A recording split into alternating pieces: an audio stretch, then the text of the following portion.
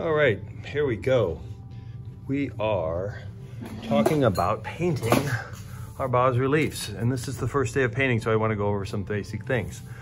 Here's what you need to have. You need to have your paint containers of your paints, obviously. You need to have paint brushes, obviously. You need to have your plate. If it's dirty, please clean it. If you don't have one, please see me. You need to have your water to dilute the paint. And what I'm gonna start with, I'm gonna show you this, there's an unfinished one. I'll show you what the finished one looks like. It should have paint over the entire thing. Now, this is not like painting a piece of paper because there's not only the front surfaces, but there's little edges all around and the sides and the top and the bottom. So you wanna be sure and have paint on all sides. And the way I start this is the way I suggest everybody do this, is pick your most dominant color that you wanna have and put one coat over the entire thing, even the edges. And you'll probably use like a big paintbrush to do this with. And the most dominant color I think I want to have here will be like a light yellow green. I think will be good. So I'm going to add some yellow. Actually, I probably need more like that.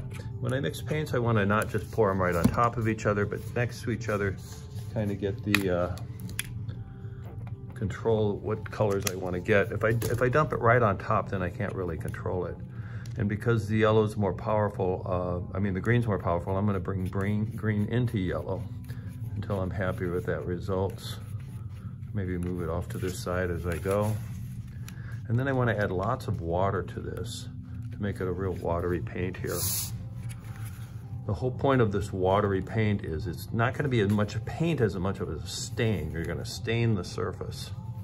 And here's the amazing thing. Unlike painting a piece of paper, painting this really, really dry slab that's been sitting in a hot kiln for 20 some hours, it's going to be really, really absorbent. It's gonna soak in this paint so quickly, the first coat's gonna dry before you know it. And here's the ironic thing, the more water I add into this, the quicker it dries, because the water will be absorbed and the paint will just kind of sit on the surface. So here we go. So here's what I want to do. I not only want to paint the entire thing, and you can kind of see through it, and this is just my first coat, so this isn't how it's going to work in the end. And I can even add a little bit of water to kind of help move it around. But the whole point of this is you're going to have probably high areas and low areas, and adding this paint over the entire thing is going to get it down inside those little cracks and those crevices, those small areas that you carve down into, and it's going to get it on the edges. And it's because it's watery, it flows down there.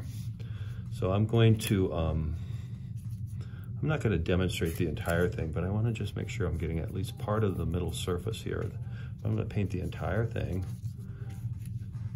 And then I'm gonna kind of just pick it up here on the edge here to paint the edges, make sure I get the edges all the way around. This is required. The entire surface, everything that's been, all surfaces must be covered with paint, even if it's a light color, even if it's a pink that's the same color as the clay. I want you to paint the entire thing. And when I do that, I want to turn my angles to make sure I can get it in those areas. You're not gonna watch me paint this whole thing because I don't want to take the whole period doing this, but you get the idea, right? The more water I add to it, the better it flows. Keep it on your newspaper. And then this is gonna dry in like 5 minutes. It's gonna be really quick to dry. And then I can do whatever I want. I can paint right on top of this. I can see these edges here, okay? So, when you're done with this at cleanup time, you'll wanna be sure and put it on your shelf, but make sure your bottom shelf has newspaper on it. I guess I am gonna get the whole thing done here in this quick little demonstration. This shows you just how quick it is. And again, this will dry. You can see it's already starting to dry. And when it's completely dried in about 5 minutes, then you can put another color on top of it. Painting is different than drawing. Painting covers opaquely if you use the paint thickly, and it covers translucently if you use it with lots of water like we did here. So there's lots of fun things you can do with paint. Please call me over if you have any questions, and have fun.